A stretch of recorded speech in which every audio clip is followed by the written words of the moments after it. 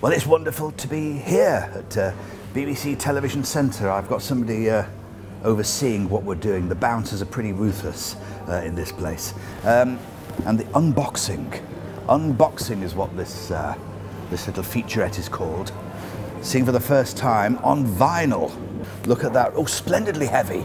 Splendidly heavy. The Dalek Master Plan.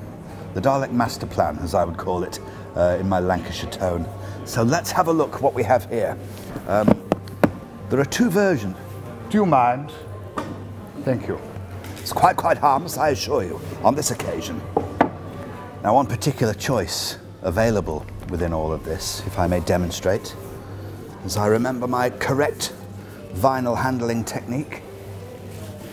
You can choose either this very vivid, very shocking orange shade, rather like a red giant, perhaps Betelgeuse, being eclipsed by a terrestrial planet in front of it in this manner.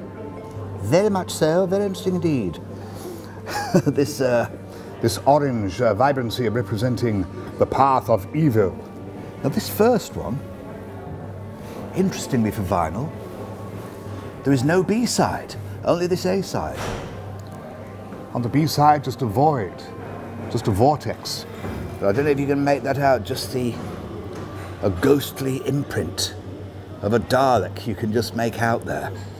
You can either follow that, or if you wish to follow the moral path that the Doctor himself would follow, then how about that? There we are, TARDIS blue. A very, very vivid TARDIS blue. Yes, but TARDIS blue nonetheless. I think I'll go with that one. Ah, some sleeves and artwork. Yeah, there we are. There's the cast list. Very pleasant way to see it. There we are. That gives you all the information you require, I assure you. So much better than just scrolling a screen. Actually handling the real vinyl. The tangibility is wonderful. The first record I ever bought, actually, or had it bought for me, was the theme tune to Doctor Who. A little 7-inch 45, played on an Ultra record player that belonged to my sister and brother. And it was bought for me when I was 5 from Sounds Good in Ormskirk, wonderful record shop. Sadly not there anymore. But let's see, I believe that we can... All of these sleeves here can be put together. You can see various Dalek images emerging here. And of course you could spread these all out over your Axminster carpet. And we may try it in a minute or two. And it will form either a Dalek-based image or the alternative, a TARDIS-based image. You can turn them over and display whichever you see fit, good or evil.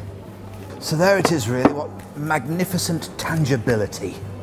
You can't beat that, and doesn't it bring to mind just how proud the great William Hartnell would have been that the programme that he started off and where he was the first to play the lead, that great tradition that he started, William Hartnell would have been so proud and overjoyed, I am sure, at the sight of this. 56 years later, his era still being honoured, still so important. Yes, one day, I shall get back. Yes, one day. Here's to the next 156 years, 156 million years. We could go on.